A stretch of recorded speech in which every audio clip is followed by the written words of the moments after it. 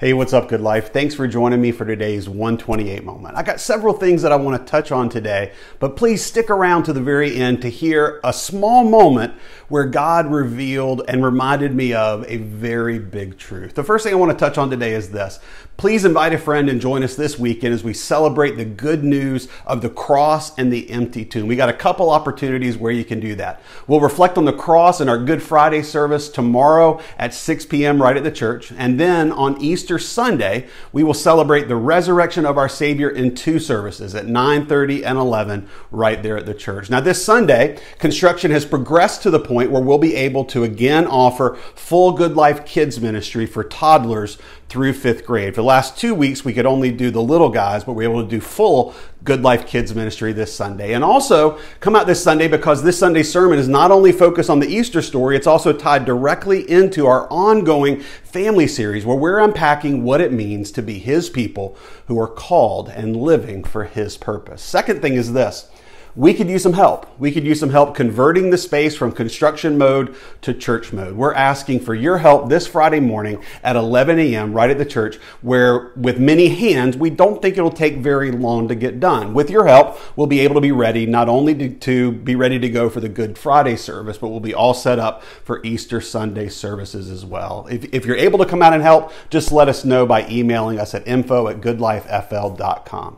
The third thing is this. Just let me give you a quick update on the construction project. Now, this week has been a little shortened because of Easter services, but plumbing and electrical rough ends were completed. The ceiling grid in the main room is installed, and we should be on the other side of all of our rough end inspections for plumbing and electrical and framing early next week, Monday or Tuesday, Wednesday at the latest. And while this construction project is going to increase our seating capacity. It's going to accomplish doing those things, increasing seating capacity, providing new kid and office space, a new lobby, and also new additional restrooms.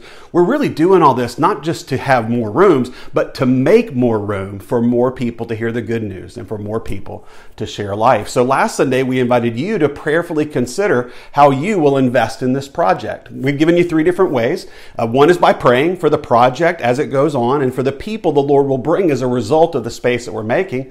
The second is by giving above and beyond your normal giving, whether that's a one-time gift or ongoing monthly payments over a series of time. And then the third thing is this, by serving on the project to help complete flooring, cleaning and prep, or stage and technology, or by serving on a team to be ready to welcome our new guest when they arrive. We passed out those project pledge cards last Sunday, and we're asking our church family to prayerfully consider how the Lord is going to lead you to participate. And if you would, please just return those completed cards to the giving box of the church by Sunday, May 1. Now, and lastly, as we reflect on Easter and as we navigate this construction process, I just want to share with you a neat little story that illustrates an enduring truth. This past Sunday, 2 of our church members, Vernon Williams and Frank Logano, they came out to build 2 rolling counters for our new lobby, a kids check-in counter and a next steps information counter. These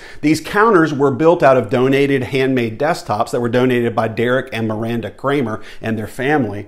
But then the sides of these counters were going to be the reused gray shiplap boards that had been on our old lobby wall. We took those down and wanted to reuse them. The guys built the frame of the counters ahead of time, and then they cut and attached the shiplap boards at the church. And as that day was drawing to a close, there was this moment when it looked like we just might run out of those recycled shiplap boards.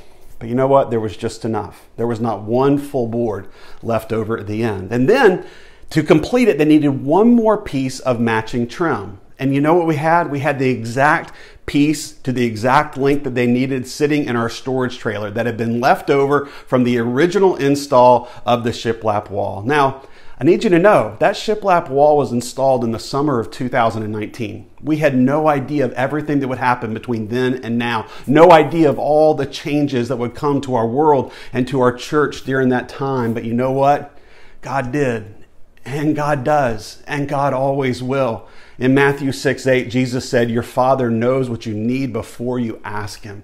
And every time I look at those check-in counters in the years to come, I'm going to be reminded that 3 years before we knew we needed them, God provided the exact amount of boards that we would need. Good Life Church, God knows your needs before you ask Him. So you can live with hope, you can live with peace, and you can live with confidence that you serve a Heavenly Father who provides for His children. Hope you guys will join us this Friday at 6 as we celebrate the cross in our Good Friday service, and join us Sunday morning at 9:30 and 11 as we celebrate the empty tomb in our Easter Sunday services. And until then, let's go be a people who will love enough.